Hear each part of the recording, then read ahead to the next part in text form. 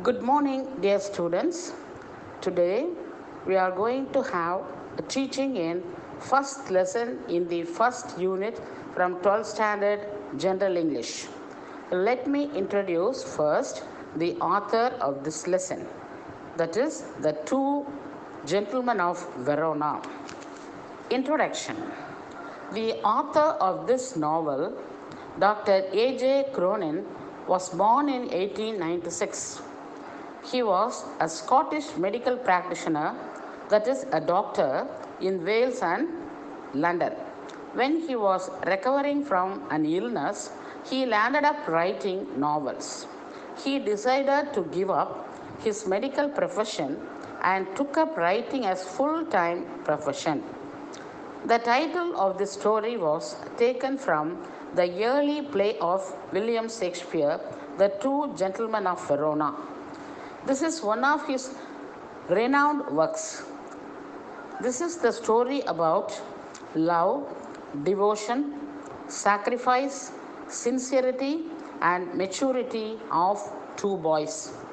The story is about how two sincere and selfless young siblings, that is, young boys, brothers, face hardships for the treatment of their beloved 20-year-old soft and tender-eyed sister Lucia, suffering from tuberculosis of spine.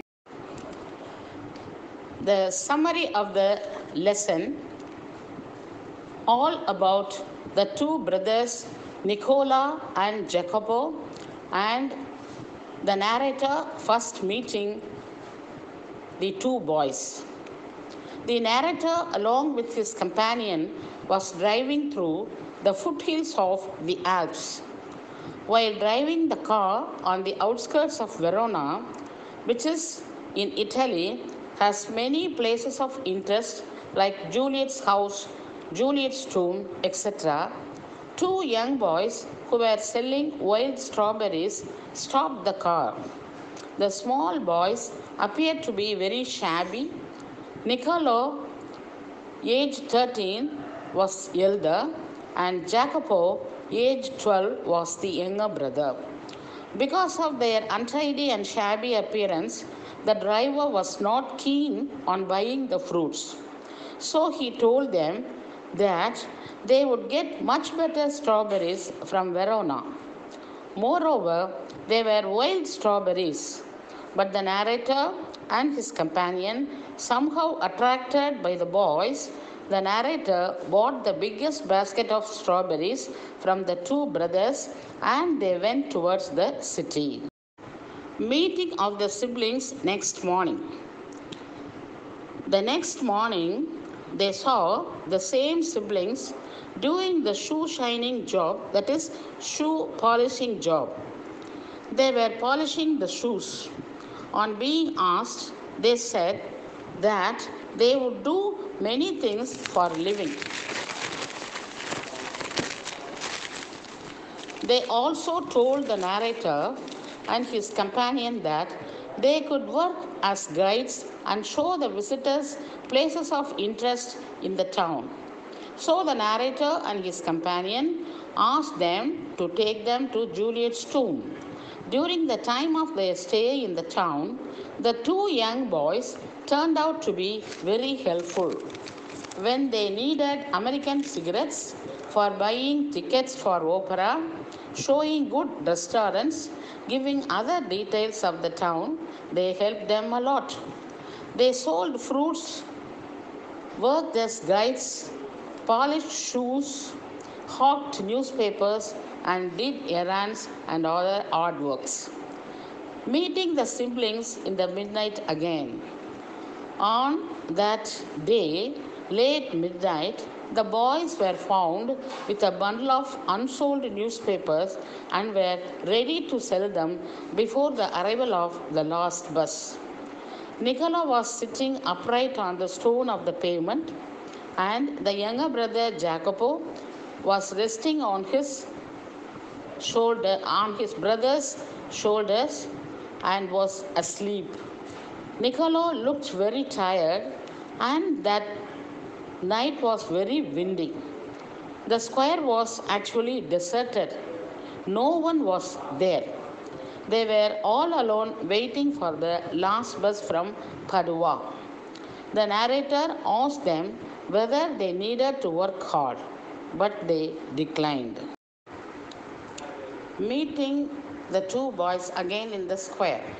Next morning, the narrator asked them why they were working very hard and told them that they seemed to earn sufficient money but not spending anything on clothes and food. He often found them eating black bread and fig fruits only. He asked what they did with their money. He suggested that they must be saving up money to emigrate to America.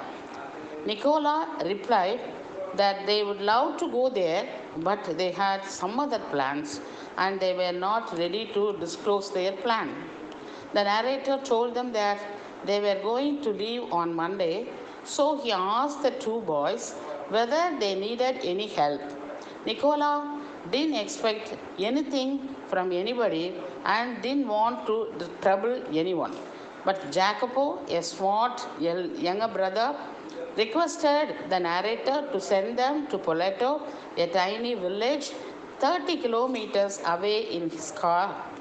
But the narrator gave Sunday off to his driver. So the narrator wanted to drive himself and planned to help the boys. On reaching Poleta village, the following afternoon, they drove to the tiny village set high upon the hillside. He imagined that they might be their humble dwelling place. After dropping them in the villa, which amazed him a lot, the boys entered a large red-roofed villa, which was actually a hospital.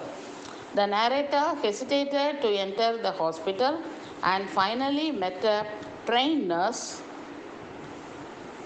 with a clean and white uniform. She guided him to a room where he inquired about the boys. He stood near the glass partition and watched those boys chattering to a 20-year-old young girl leaning on her bed. She resembled the boys and had very soft and tender eyes. The narrator came back and requested the nurse to give all the details about the three, the past miseries of Niccolo and Jacopo.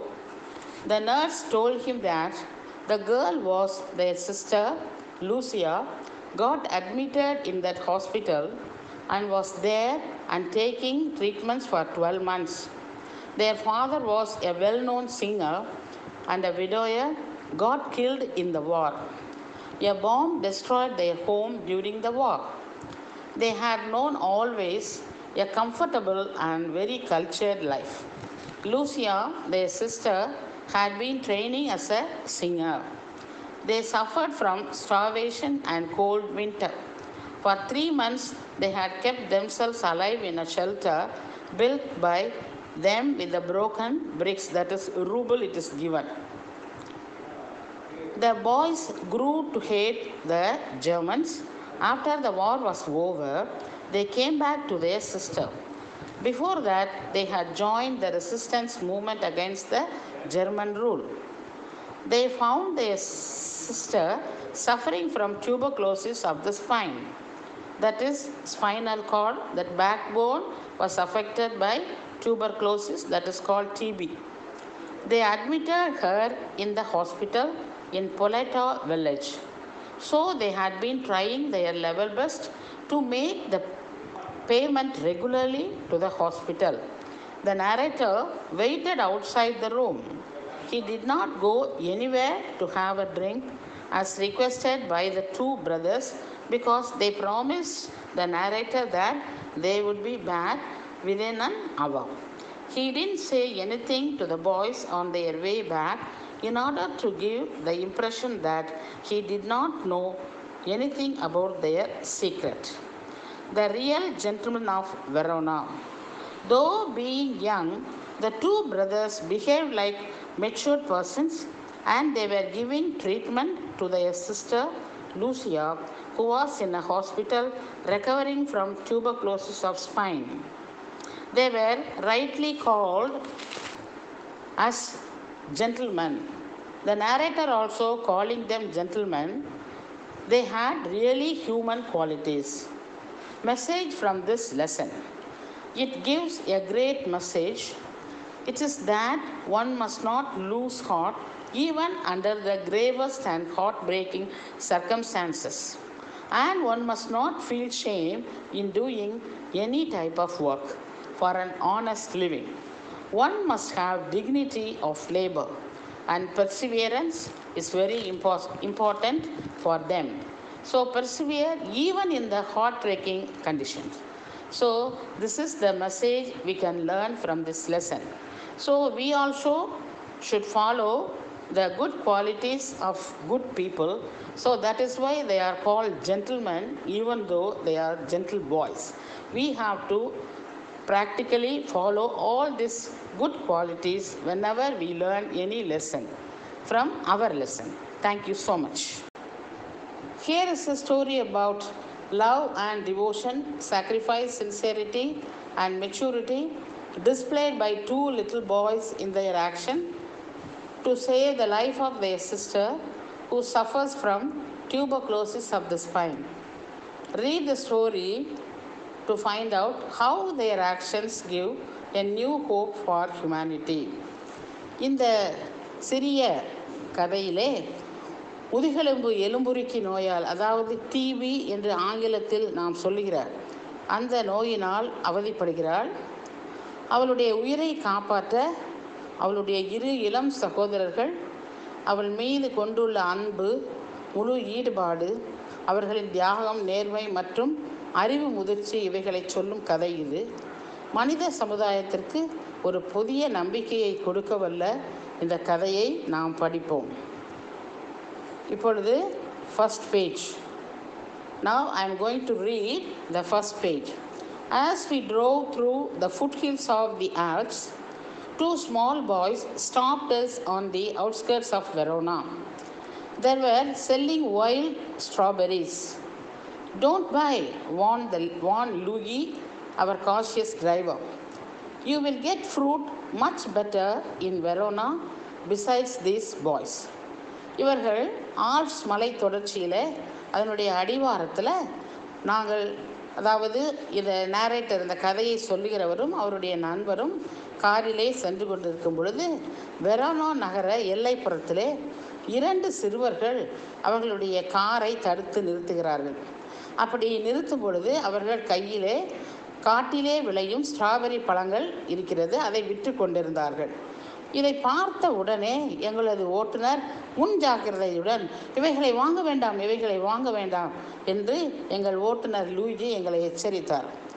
அவருக்கு அவர்களுடைய அந்த உடையும், அவர்களுடைய அழுக்கான உடை, அவர்கள் அணிந்திருந்த உடையினுடைய தோற்றம், இதையெல்லாம் அவருக்கு அது பிடிக்கவில்லை. அவர் தோள்களை அதை குலுக்கிக் கொண்டு இவைகளை வாங்க வேண்டாம் என்று சொல்கிறார். மேலும் வெரோனா நகரிலே இவைகளை விட மிக நல்ல பழங்கள் அங்கே கிடைக்கும். மேலும் இந்த பையன்கள் அவர்களது நைந்து கிழிந்த ஆடை அணிந்த தோற்றத்தை கண்டனம் செய்வது போல அவர் தனது தோள்களை குலுக்கினார். He shrugged his shoulders to convey his disapproval of their shabby appearance. Shabby appearance அப்படின்றது அவர்களுடைய நைந்து கிழிந்து ஏற்கனவே அணியப்பட்ட ஆடை, அதனால் ஆடை அணிந்த தோற்றத்தை அவர் கண்டனம் செய்வது போல அவருக்கு அவருடைய வெறுப்பை தெரிவிக்கும் வண்ணம் தன்னுடைய தோள்களை குலுக்கினார். One boy had on a worn jersey and cut off khaki pants. The other a shortened army tunic gathered in loose folds about his skinny frame. Yet, gazing at the two little figures with their brown skins, tangled hair, and dark, earnest eyes, we felt ourselves strangely attracted.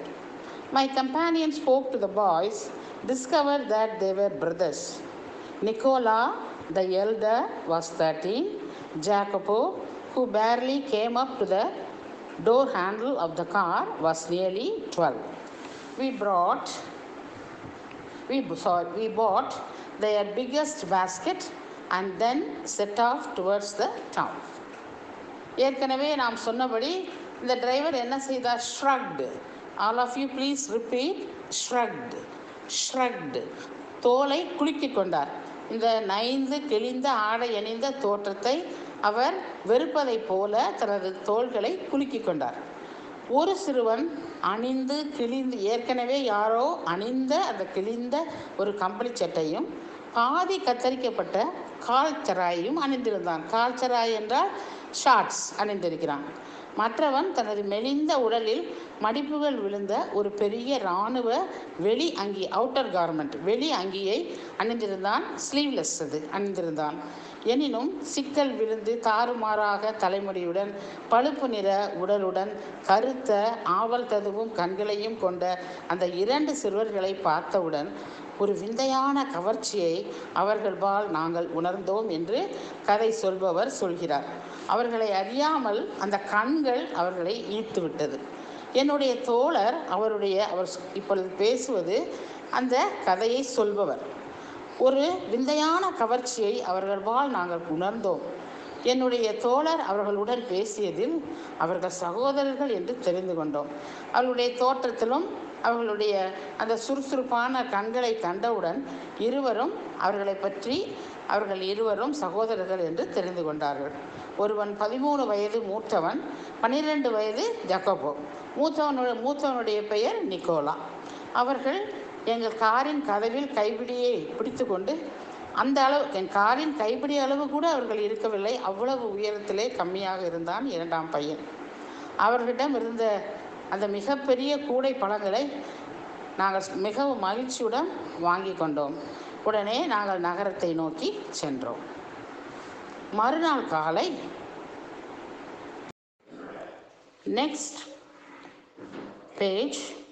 next morning, coming out of our hotel, we saw our friends bent over shoe shine boxes beside the fountain in the public square, doing a brisk business.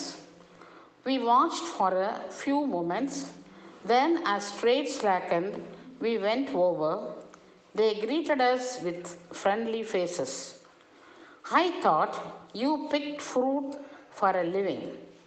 I said, we do many things, sir, Nicola answered seriously. He glanced at us hopefully. Often we show visitors through the town to Juliet's tomb and other places of interest. இப்பொழுது அடுத்த நாள் காலையில் பார்த்தீங்க அப்படின்னு சொன்னால், இந்த narrator இப்போ சொல்லுவது பூரா இந்த கதையை நமக்கு சொல்பவர். மறுநாள் அடுத்த நாள் காலையிலே அவர்கள் ஹோட்டலில் இருந்து வெளியே வந்தபோது அந்த இரண்டு நண்பர்கள்னா குட்டி நண்பர்கள் 2 பேரும், இந்த சிறுவர்கள் இருவரும் ஒரு பொது இடத்துல இருந்த நீரூற்றின் அருகிலே அமர்ந்து காலணிகளுக்கு, அதாவது ஷூஸ்னால் என்ன சொல்லுவோம், காலணிகள், ஷூஸுக்கு பளபள பூட்டும் தொழில், அதாவது பாலிஷ் பண்ணுற வேலையை ரொம்ப மும்முரமாக குனிந்து இவர்களை கவனிக்காமல் அந்த வேலையை செய்து கொண்டு இருக்கிறதை பார்க்குறோம். கொஞ்ச நேரம் கழித்து அவர்களை பார்க்குறாங்க. இந்த 2 பேர், இந்த 2 சிறுவர்களும் நிற்கின்ற அந்த நேரேட்டர், அதாவது கதையை நமக்கு சொல்பவரும் அவருடைய நண்பரும் நின்று கொண்டு இருக்கிறாங்க. அவங்கள பார்க்குறாங்க. அதற்கப்புறம் வியாபாரம் சற்று குறைந்தவுடன், அதாவது கொஞ்சம் வேலை செய்து முடிச்சுட்டு கொஞ்சம் ஃப்ரீயாக இருக்கிற அந்த டைமில் பக்கத்தில் போகிறாங்க. இவங்க 2 பேரும் போய் அவர்களிடம் சிரித்து இன்முகம் போன உடனே அவர்கள் இவர்களை பார்த்து வாங்க வாங்க வாங்க வாங்க சார் வாங்க, எப்படி இருக்கிறீங்கன்னு கேட்குறாங்க. உடனே நீங்கள் பழங்களை பறிப்பதை தான், நீங்கள் அதை பறித்து எங்களுக்கு விற்பதை தான் தொழிலாக வைத்திருக்கிறீங்கன்னு நாங்கள் நினச்சோம் அப்படின்னு கேட்குறாங்க. அதுக்கு அவங்க சொல்கிறாங்க, அப்படி இல்லை சார், நாங்கள் எல்லா வேலையும் செய்வோம், பல வேலையை செய்கிறோம் ஐயா அப்படின்னு சொல்கிறாங்க. உடனே நிக்கோலா உளமாற அதை சந்தோஷமாக அந்த சொல்லும் பொழுது எல்லா வேலையும் செய்வோம், பல வேலைகளை செய்கிறோங்கிறத ரொம்ப சந்தோஷமாக மகிழ்ச்சியாக அவன் தெரிவிக்கிறான். எங்களை அந்த இருவரையும் அப்படி அவன் பேசியது ஒரு நம்பிக்கையை கொடுத்தது. அந்த பார்வையாளர்களுக்கு அது மட்டும் இல்லாமல் யாரெல்லாம் அந்த வெரோனோங்கிறது இத்தாலியில் உள்ள ஒரு அழகான நகரம். அந்த நகரத்தில் ரோமியோ ஜூலியா கதை நமக்கு தெரியும், ரோமியோ ஜூலியட் கதை. அந்த ரோமியோ ஜூலியட் கதையில் ஜூலியட்டினுடைய வீடு, அவள் வாழ்ந்த அந்த இருப்பிடம், அவள் இறந்த அந்த கல்லறை எல்லாமே ரொம்ப எல்லாராலும் போய் விரும்பி பார்க்கக்கூடிய அது இடமாக, முக்கியமான இடமாக இருந்தபடினால அதை அவங்க சொல்கிறாங்க. எப்படி சொல்கிறாங்க? ஐயா, நாங்கள் பார்வையாளர்களுக்கு ஊரை சுற்றி காமிக்கிற தொழிலையும் நாங்கள் செய்கிறோம் ஐயா. ஜூலியட்டின் கல்லறையெல்லாம் இங்கே இருக்குது, மிகவும் சுவாரஸ்யமான இடங்கள் எல்லாம் இங்கே இருக்கிறது அப்படின்னு சொல்லி சொல்கிறாங்க. All right, I smiled. You take us along. நல்லது. உடனே இப்படி சொன்ன உடனே நம்ம பார்வையாளர்கள் 2 பேருமே சரி எங்களையும் அந்த இடத்துக்கு கூட்டிகிட்டு போங்க அப்படின்னு சிரிச்சுக்கிட்டே சொல்கிறாங்க. நல்லதுப்பா, நாங்களும் அதை பார்க்கணுன்னு விரும்புகிறோம், நீங்கள் எங்களை அங்கே அழைத்து செல்லுங்கள் அப்படின்னு சொல்கிறார். Then let us read. As we made the rounds, my interest was again provoked by their remarkable demeanor. What is demeanorனா என்னது? appearance, அவங்களுடைய behavior. They were childish enough, அவங்க குழந்தைகளாக இருந்தாலும், and in many ways quite artless. They were childish enough and in many ways quite artless. Jacopo was lively as a squirrel. Nicola's smile was steady and engaging. Yet in both these boys' faces there was a seriousness which was far beyond their years. In the week which we followed, we saw them frequently, for they proved extremely useful to us. If we wanted a pack of American cigarettes, or seats for the opera, or the name of good restaurant, Nicola and Jacopo could be relied upon to satisfy our needs. What struck one most was their willingness to work. During these summer days, under the hot sun, they shined shoes, sold fruits, hawked newspaper, conducted tourists round the town and ran errands. Here we have some hard words, keywords இருக்கு பார்த்தீங்களா? Demeanor means appearance and behavior. So very remarkable appearance and behavior they have according to the narrator and his friend. And also in many ways the child, even though they were childish enough, many ways quite artless. அப்படின்னா என்ன? they looked like very innocent. Really they were innocent. And the second boy was described as squirrel. Like a squirrel, he was very smart, always very smart and active, lively. Whereas the elder boy was very steady and engaged. So next we have, they hawked newspaper. The hard word is there, key word is there. They are shouting and crying out and selling things from place to place. That is the actual meaning. Simply we can understand they are street hawkers selling fruits. So here we know already the street vendors, how they will sell the vegetables, fruits or any edible things, they will hawk. So that is what hawkers. இப்போ let us see in Tamil. So இவங்க என்ன பண்ணுறாங்க? இவங்க ஊரை சுற்றி காமிக்கிற கைட்ஸாகவும் இவங்க வேலை பார்க்குறாங்க. அப்போ நிறைய இடத்துல இவங்களை ஊரை சுற்றி காமிக்கும்போது அந்த சிறுவர்களுடைய நடத்தை, அதாவது பிஹேவியர் இந்த இருவருக்கும் ரொம்ப பிடிச்சிருக்கு. அவங்க மனதை கவர்ந்த விதத்தில் இந்த பிள்ளைங்க, இந்த 2 குழந்தைகளும், இந்த 2 சிறுவர்களும் இருக்கிறாங்க. பார்க்கும்போது குழந்தைத்தனமாக தான் இருந்தாங்க. ஆனால் பல விதத்துலையும் விசேஷ திறமை எதுவும் இல்லாட்டாலும் ரொம்ப ஒரு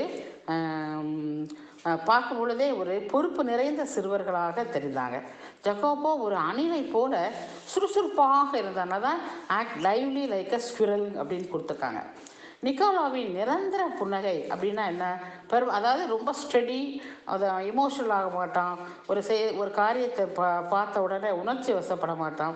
எப்பொழுதும் முகத்தில் ஒரு நிரந்தர புன்னகை, அது பிறரை கவரும் வண்ணமாக இருந்தது. இருந்தாலும் அந்த சிறுவர்கள் முகத்தில் அவர்களுடைய வயதுக்கு மீறிய ஒரு தீவிரம், எதையோ சாதிச்சிடணும், எதையோ செஞ்சிடணும் அப்படின்னு ஒரு தீவிரம் இருந்தது.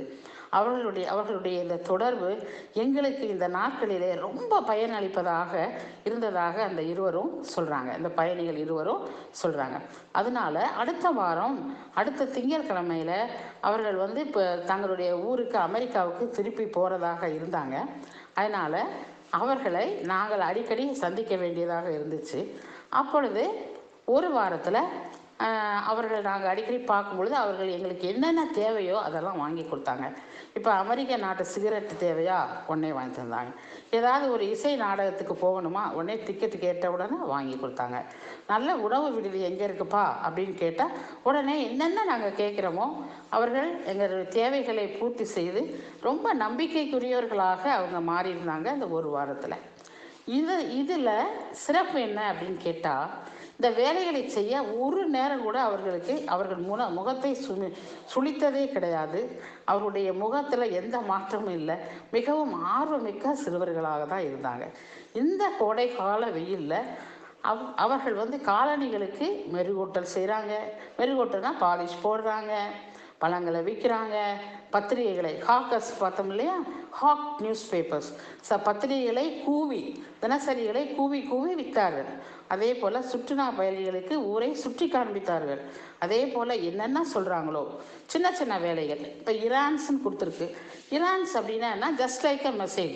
நீ போய் இதை போய் அங்கே சொல்லிட்டு வந்துருப்பா அப்படின்னா சொல்லிட்டு வருவாங்க. இதை போய் அங்கே போய் கொடுத்துட்டு வந்துருப்பா அப்படின்னா போய் கொடுத்துருவாங்க. அப்போ சிறு சிறு பணிகளாக பல்வேறு பணிகளையும் அந்த 2 குழந்தைகளும் செய்தாங்க. அடுத்ததாக வாசிப்போம். One night we came upon them in the windy and deserted square, resting on the stone pavement beneath the lights. Nicola sat upright, tired. A bundle of unsold newspapers lay at his feet. Jacopo, his head resting upon his brother's shoulder, was asleep. It was nearly midnight.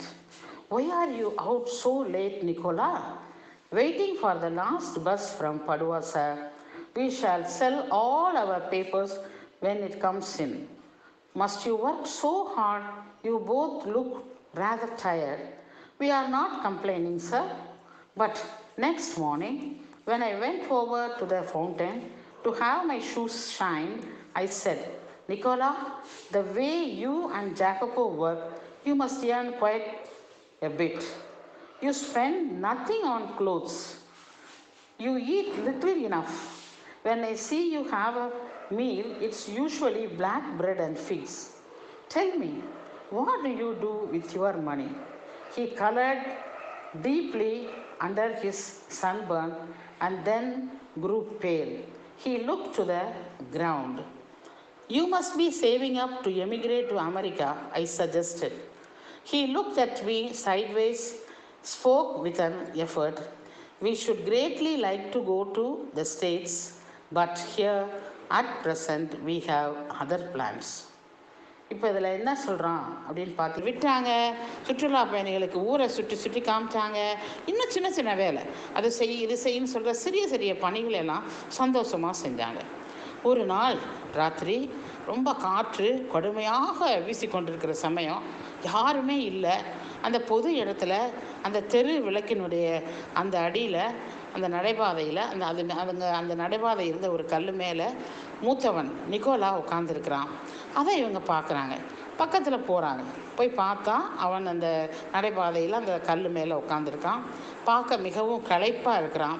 அதே நேரம் அவனுடைய காலடியில் இன்னும் விற்கப்படாத ஒரு கட்டு தினசரி பத்திரிகைகள் இருக்குது. Jacopo அவன் சின்ன பையன். அதனால் என்ன பண்ணான், அவங்க அண்ணனுடைய தோளில் சாஞ்சு அப்படியே தூங்கிட்டான். நடு நிசி, அதாவது மிட் நைட்டு நெருங்கிட்டு இருக்கு, நடு நிசி நெருங்கிக்கிட்டு இருக்கு. ஏன் இந்த நடு இரவில் இப்படி வெளியில் இப்படி இருக்கீங்க இந்த இரவு நேரத்தில் அப்படின்னு சொல்லிட்டு நிக்கோலாவை பார்த்து இவர் கேட்குறார். இல்லை ஐயா, படுவாவிலிருந்து வர்ற கடைசி பஸ்ஸுக்காக நாங்கள் காத்துட்ருக்கோம். அது வந்தவுடன் இந்த பத்திரிகைகள்லாம் அதுக்குள்ளே விற்றுருவோம், அனைத்தையும் விற்றுட்டு அதுக்கப்புறம் அந்த பஸ்ஸில் போயிடுவோம் ஐயா அப்படின்னு. இவ்வளோ கடினமாக நீங்கள் வேலை செய்யணும் வேணும்பா, ஏன்ப்பா இவ்வளோ கடினமாக நீங்கள் உழைக்கணுமாப்பா அப்படின்றாங்க. ரொம்ப களைப்பாக இருக்கீங்களே அப்படின்னு. பரவாயில்ல சார், நாங்கள் அதை பற்றி வருத்தப்படலையா அப்படின்னு சொல்கிறாங்க. அடுத்த நாள் காலையில் இவ்வளோ நேரத்துக்கு அப்புறம் வீட்டுக்கு போய் காலையில் பலபடியும் காலணிகளுக்கு பாலிஷ் போடுறதுக்காக அதே அந்த நீரூற்று பக்கத்தில் போயிட்டாங்க. அங்கே போய் இவங்க போய் நின்றுட்டாங்க. நின்ன உடனே நிக்கோலா, நீயும் ஜக்கோபோவும் நீ இவ்வளோ வேலை செய்கிறீங்க, இந்த வேலை செய்கிற விதத்தை பார்த்தா நீங்கள் காசு தேவையான அளவு சம்பாதிக்கிறீங்க. ஆனால் இந்த காசை ஆடைகளுக்கோ மற்ற எதுக்குமே நீங்கள் செலவழிக்கிறது இல்லை. அது ஏன்? உங்கள் காசுகளுக்கு அந்த சேர்த்து வைக்கிற காசை நீங்கள் என்ன செய்ய போகிறீங்க? நீங்கள் சாப்பிட்றது பார்த்தேன், நீங்கள் ரொட்டியும் அந்த அத்திப்பழத்தை தான் சாப்பிட்றீங்க. உங்கள் உடைகளுக்கும் நீங்கள் செலவழிக்கிறது இல்லை. இதெல்லாம் நீங்கள் என்னப்பா செய்கிறீங்க? அவ்வளவு வெயிலில் செவந்து போயிருந்த அந்த முகம் திடீர்னு அவனுக்கு வெளுத்துச்சு. அவன் தரையை பார்த்து எந்த விதமான பதிலையும் சொல்லலை.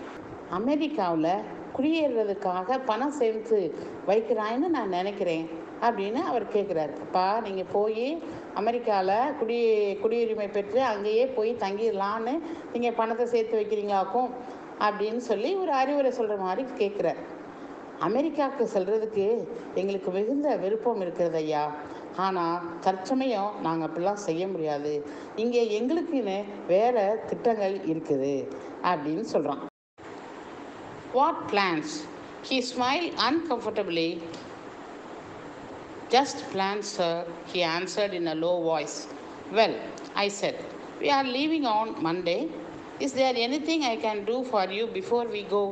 Niccolo shook his head, but suddenly Jacopo said, sir, he burst out, every Sunday we make a visit to the country, to Poleto, 30 kilometers from here. Usually we hire bicycles. But tomorrow, since you are so kind, you might send us in your car. I had already told Luigi he might have the Sunday off. However, I answered, I'll drive you out myself. There was a pause. Niccolo was glaring at his young brother in vexation. We could not think of troubling you, sir. It won't be any trouble. He bit his lip, then in a rather put-out tone, he said, very well. The following afternoon, we drove to the tiny village set high upon the hillside. I imagined that our destinations would be some humble dwellings, but directed by Jacopo, we drew up at a large red-roofed villa surrounded by a high stone wall. I could scarcely believe my eyes, and before I could recover breath, my two passengers had leaped from the car. We shall not be long, sir, perhaps only an hour. Maybe you would like to go to the cafe in the village for a drink. They disappeared beyond the corner of the wall. After a few minutes, I followed. I found a grilled side entrance and determinedly rang the bell. என்ன திட்டங்கள்? அவன் சங்கடத்துடன் புன்னகை புரிந்துவிட்டு ரொம்ப மெல்லிதான குரலில், சில திட்டங்கள் ஐயா, நாங்கள் எங்களுக்கென்று சில திட்டங்கள் வைத்திருக்கிறோம் அப்படின்னு சொல்கிறாங்க. நான் சொன்னேன், அதாவது அந்த நேரேட்டர் சொல்கிறாரு, நல்லது தம்பிகளா, வர்ற திங்கக்கிழமை நாங்கள் ஊருக்கு போகிறோம், எங்களுடைய கண்ட்ரிக்கு, எங்களுடைய நாட்டுக்கு போகிறோம். அதுக்கு முன்னால் உங்களுக்கு செய்ய வேண்டிய உதவி ஏதாவது இருந்தால் சொல்லுங்கள் அப்படின்னு சொல்லிட்டு அவங்கள பார்க்குறாரு. உடனே மூத்த சகோதரர் நிக்கோலா, இல்லை இல்லை இல்லை என்று வேகமாக தலையை ஆட்டுறான். வேணாம் சார் ஒன்றும் இல்லை சார் அப்படின்னா.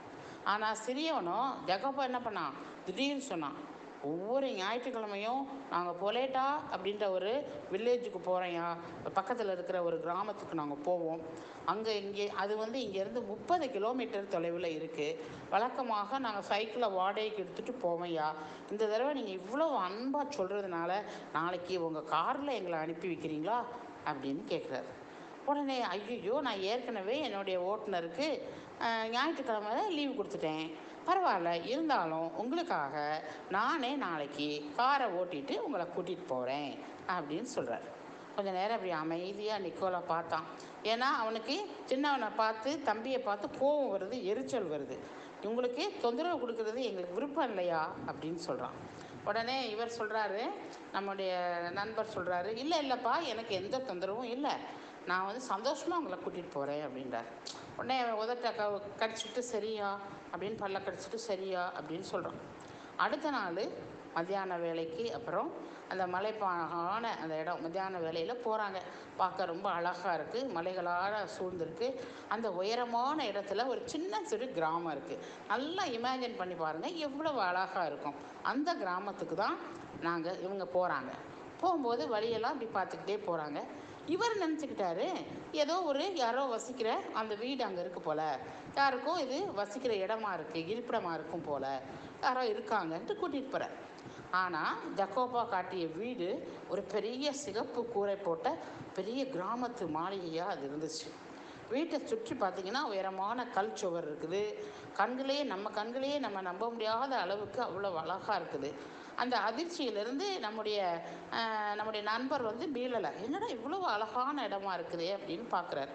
அவங்க 2 பயணிகளும் இதை பார்த்துக்கிட்டு இருக்கிறதுக்குள்ளே ஓடிட்டாங்க உள்ளே. ஆனால் சொல்லிட்டு போகிறாங்க, ஐயா நாங்கள் 1 மணி நேரத்துக்கு மேலே எடுத்துக்க மாட்டோம், நீங்கள் பக்கத்தில் ஏதாவது சிற்றுண்டி சாலைக்கு போய் ஏதாவது பானம் பருகிறதா இருந்தால் சாப்பிட்டுட்டு வாங்கய்யா அப்படின்னு சொல்கிறாங்க. அடுத்த வினாடி மறைஞ்சிட்டாங்க. சில நிமிடங்களுக்கு பின்னால் நான் அவர்களை பார்க்குறேன். அதாவது அவர் சொல்கிறார், நேரேட்டர் திரும்பி பார்த்தாரு, காணோம். அங்கே ஒரு பெரிய கிராதி போட்ட பெரிய பக்க நுழைவாயில் அங்கே இருக்குது. ஒரு தீர்மானத்துடன் என்ன செய்கிறாரு, சரி என்னதான் பார்ப்போமே, போய் பார்ப்போம். A pleasant looking woman with steel rimmed spectacles appeared. I blinked as I saw that she was dressed in white uniform of a trained nurse. I just brought 2 small boys here. Oh yes. Here her face lit up. She opened the door to admit me. Niccolo and Jacopo, I will take you up. She led me through a cool, tiled vestibule into the hospital. For hospital the villa had become.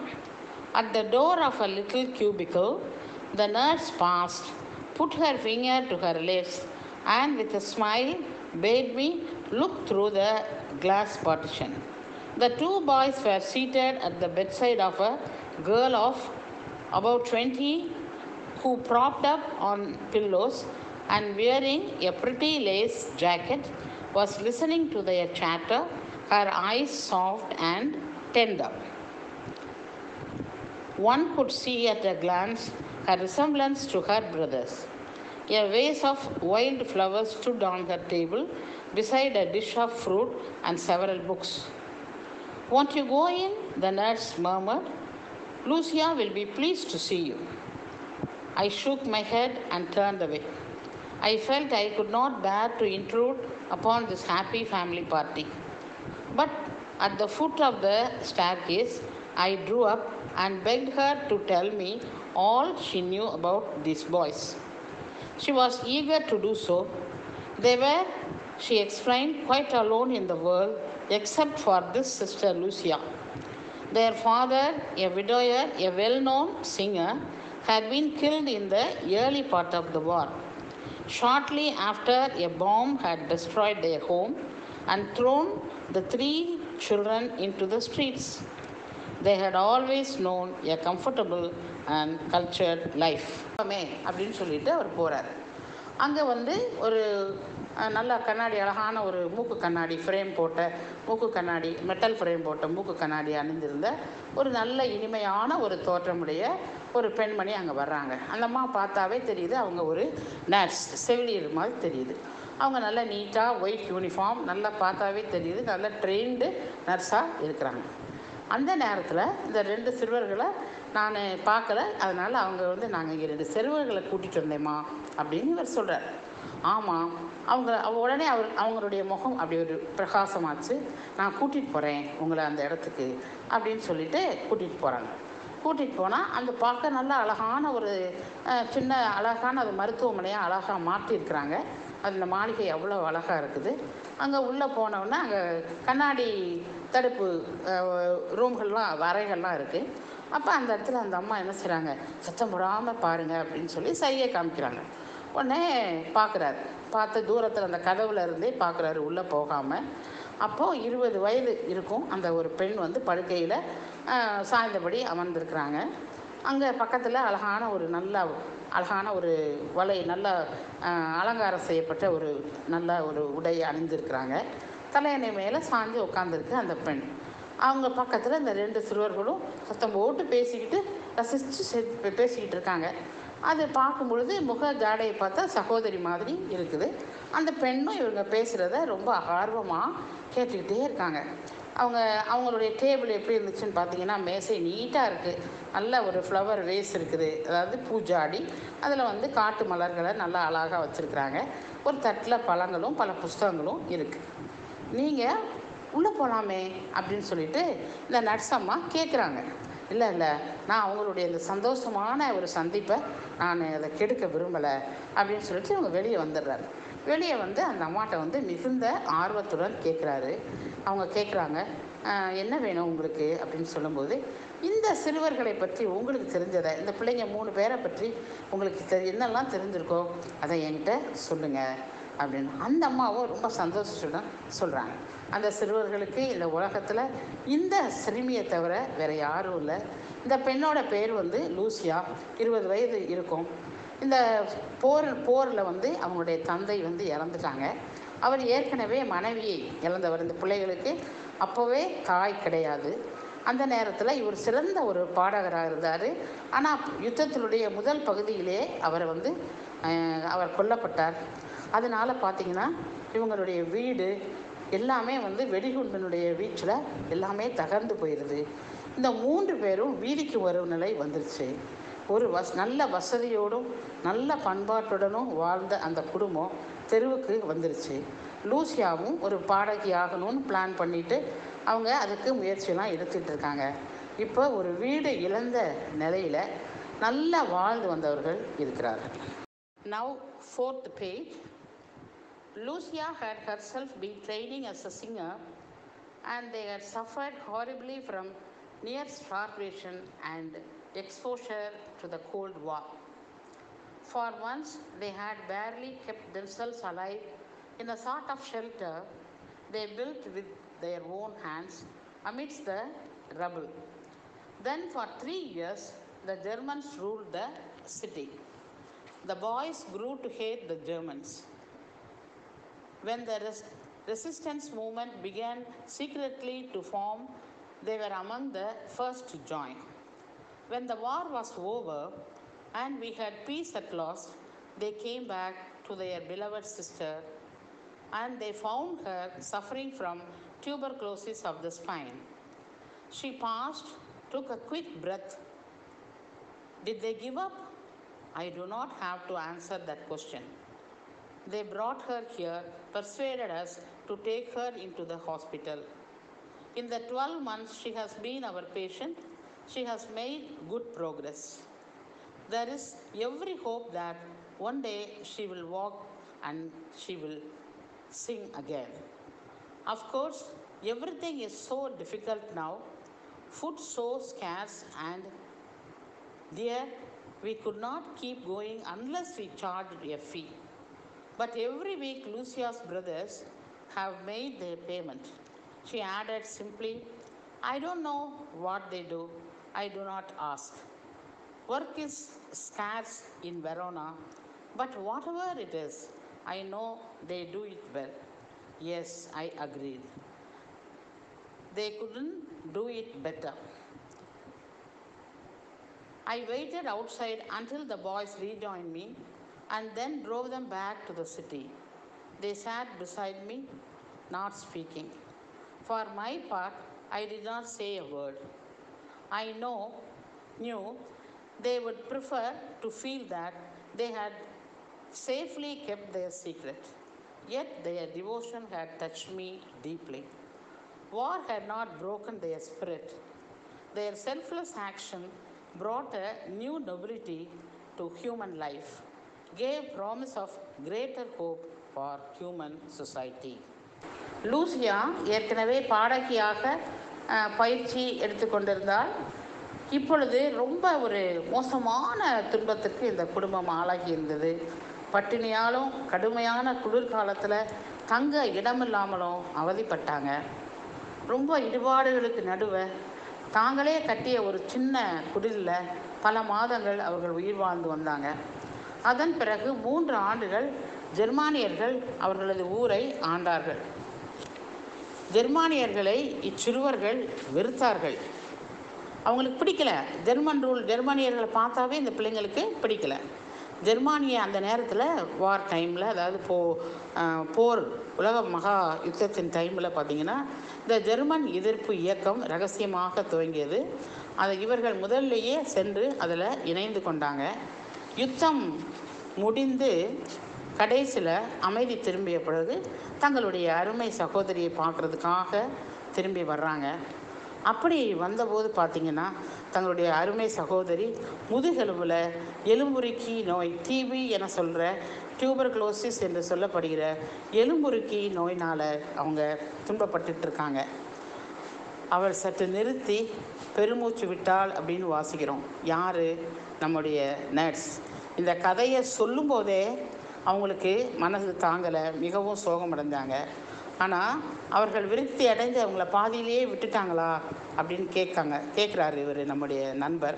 உடனே இந்த கேள்விக்கு நான் பதில் சொல்ல வேண்டிய அவசியமே இல்லை. ஏன்னு கேட்டிங்கன்னா அவங்க அதோடு நிற்காமல் அவருடைய சகோதரியை இங்கே கொண்டு வந்து சேர்த்தாங்க. எங்களை சம்மதிக்க வச்சு எப்படியாவது அவங்களுக்கு ட்ரீட்மெண்ட் கொடுக்கணும்னு இந்த மருத்துவமனையில் அவளை சேர்த்தாங்க. கடந்த 12 மாதங்களாக அவர்கள் எங்களுடைய பராமரிப்பில் நோயாளியாக அந்த பெண் இருந்து வருகிறார். அது மட்டுமா, நல்ல முன்னேற்றம் இப்போ தெரியுது. ஒரு நாள் நிச்சயமாக அவள் மீண்டும் நடப்பா, பாடுவா அப்படின்ற நம்பிக்கை எங்களுக்கு இருக்குது. இந்த நாளில் பார்த்திங்கன்னா எல்லாமே மிக கடுமையாக இருக்குது. உணவு பற்றாக்குறையும் விலைகளும் அதிகமாக இருக்குது. கட்டணம் இல்லாமல் எங்களால் அவளை பாதுகாக்க முடியாது. அதனால் நாங்களும் ஒரு கட்டணத்தை வசூலிக்க வேண்டிய ஒரு கட்டத்தில் இருக்கிறோம். மேலும் பார்த்தீங்க அப்படின்னு சொன்னால் அந்த நர்ஸ் சொல்லும் பொழுது சொல்கிறாங்க, எங்களுக்கு என்ன வேலை செய்கிறாங்கன்னு தெரியாது, அந்த பையங்க எங்கே போய் வேலை செய்கிறாங்கன்னு தெரியாது. வெறும்னால வேலை கிடைக்கிறதே ரொம்ப கஷ்டமான காரியம். ஆனால் என்ன வேலைனாலும் சரி, ஏதாவது ஒரு வேலையை அவங்க செய்கிறாங்கன்னு தெரியுது.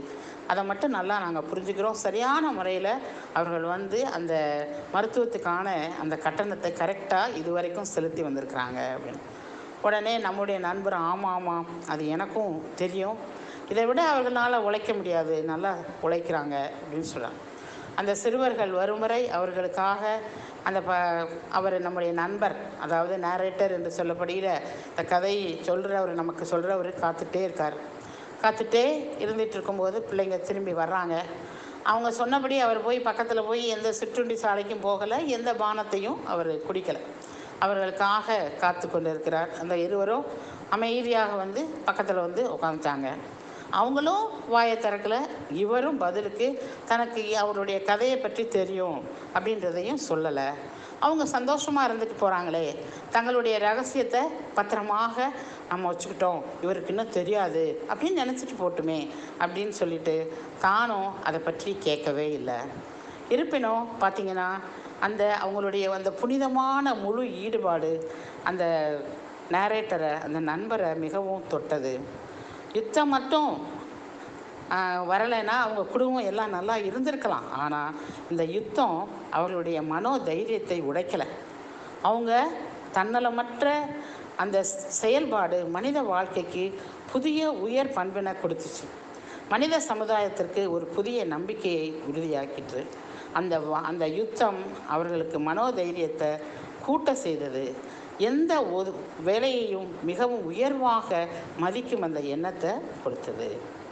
About the author, Archibald Joseph Cronin was a Scottish novelist, dramatist and physician, and his period was 1896 to 1981. A doctor by training, Cronin was one of the most renowned storytellers of the 20th century. Many of his stories have emerged from his medical career and are noted for their narrative skill, deep social conscience, and finely drawn characters. Cronin's books were not only bestsellers, but some of them, such as The Citadel and The Keys of the Kingdom, were made into successful films and were adapted for radio and television. His novella Country Doctor was adapted for a long-running BBC radio and TV series. இங்கே நம்முடைய எழுத்தாளரை பற்றி சொல்லியிருக்கிறது. அவருடைய முழு பெயர் Archibald Joseph குரோனின். ஆனால் சுருக்கமாக அவரை ஏஜே குரோனின்னு சொல்கிறாங்க. ஸ்காட்லாந்து நாட்டை சேர்ந்தவர். ஆனால் அவர் அடிப்படையில் ஒரு டாக்டர்.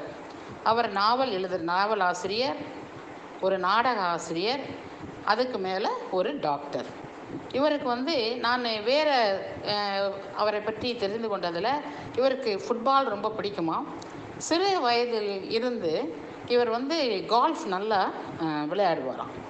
இப்போது டாக்டர் தொழிலை அவர் இடையில் விட்டுறாரு.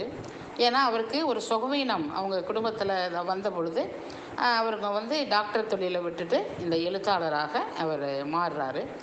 அவர் ரொம்ப பிரசித்தி பெற்ற புகழ் வாய்ந்த கதை சொல்லுவார். அவர் இந்த 20ஆம் நூற்றாண்டிலே அவருடைய கதைகளை எல்லாரும் விரும்பி படித்தாங்க. ஆனால் அது மட்டும் இல்லை, இவர் அதில் பார்த்தீங்கன்னா நிறையா இது மருத்துவ சம்மந்தப்பட்ட அந்த கேரக்டர்ஸ் அவருடைய இதில் நிறையா இருக்கும். அதை மட்டும் இல்லாமல் அவர் ஒரு சமுதாயத்தில் நடைபெறுகிற சில காரியங்கள், அதை பற்றின எண்ணங்கள்லாம் அவருக்கு அதை தன்னுடைய நாவல்களில் அழகாக கேரக்டராக சித்தரித்திருக்கிறார். இவருடைய நிறையா புக்ஸ் பார்த்திங்கன்னா நல்லா விற்கிறது மட்டும் இல்லாமல் சில நாவல்கள்லாம் அவருடைய அதாவது ரேடியோவிலையும் டெலிவிஷன்லையும் தொடர், அதாவது சீரியல், நம்ம இப்போ சொல்கிறோம் இல்லையா, சீரியல்னு சொல்கிறோம்.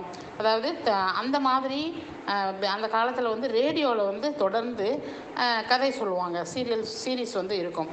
இப்போயும் நம்ம டிவி சீரீஸில் நம்ம பார்க்குறோம் இல்லையா, அந்த மாதிரி அந்த காலத்திலேயே அவருடைய நோவெல்லா கண்ட்ரி டாக்டர் அப்படின்ற அந்த ஒரு கதையை ரொம்ப நாளாக பிபிசியில் ரேடியோவில் டிவியில் அதை ஒளிபரப்பு செய்திருக்கிறாங்க. அப்படியாப்பட்ட ஒரு சிறந்த எழுத்தாளர் இந்த கதையை எழுதியிருக்கிறாரு. நல்ல ஒரு தலைப்பை தேர்ந்தெடுக்கிறாரு. உண்மையிலேயே இந்த 2 சிறுவர்களும் அவர் எப்படி அந்த ஜென்டில்மேன் அப்படின்னு சொல்லி ஷேக்ஸ்பியருடைய அந்த நாவலில் இருந்து தான் அதை எடுத்து எழுதியிருக்கிறாரு. அப்படி எழுதும்போது அந்த 2 ஜென்டில்மேன் அப்படின்னு கொடுத்தது உண்மையிலே அவர்களுடைய உயர்ந்த குணத்தை குறிப்பதாக அது அமைந்திருக்கிறது. உண்மையிலேயே அந்த 2 சிறுவர்களும் தோற்றத்தில் சிறுவர்களாக இருந்தாலும் மிகவும் மேன்மை தங்கிய 2 பெரிய மனிதர்கள்.